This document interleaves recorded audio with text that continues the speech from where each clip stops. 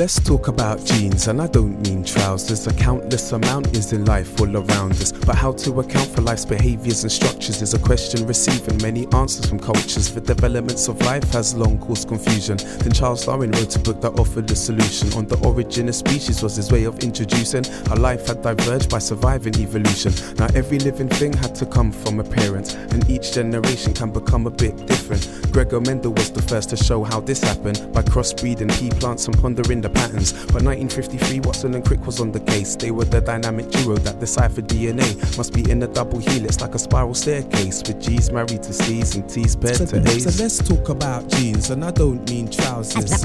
As a key feature of characteristics, they can help identify kids and relatives, so we need to be reflecting on the benefits. Let's talk about genes, and I don't mean trousers. To be informed when debating the ethics.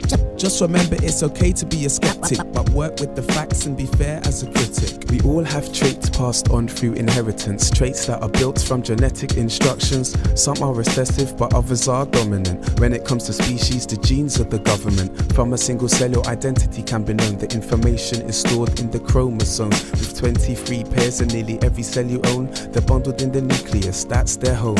Now chromosome pairs have particular schemes, and sequenced along them are different genes. With the rest of the cell, they form a team that turns amino acids into proteins. The proteins are vital to life everywhere, from the blood in the veins to our growth and repair. But genes can mutate or become impaired, then create proteins that harm our welfare. So let's talk about genes, and I don't mean trousers.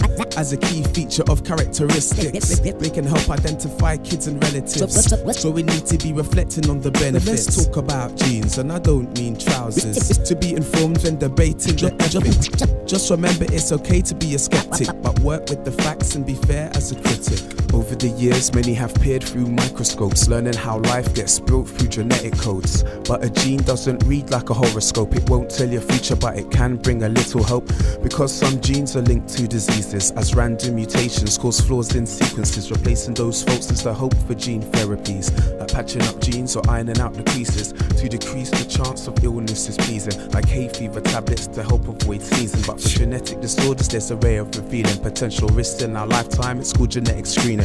I heard some of you screaming out designer babies. And are we cheating nature by resorting to technology? To use genetic engineering, we must do it ethically by making sure we know the risks of using such a remedy. So let's talk about genes, and I don't mean trousers.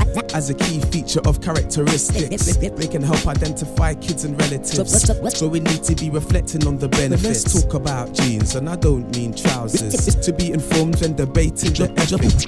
Just remember it's okay to be a skeptic, but work with the facts and be fair as a critic. So let's talk about genes. So let's talk about genes. So let's talk about genes.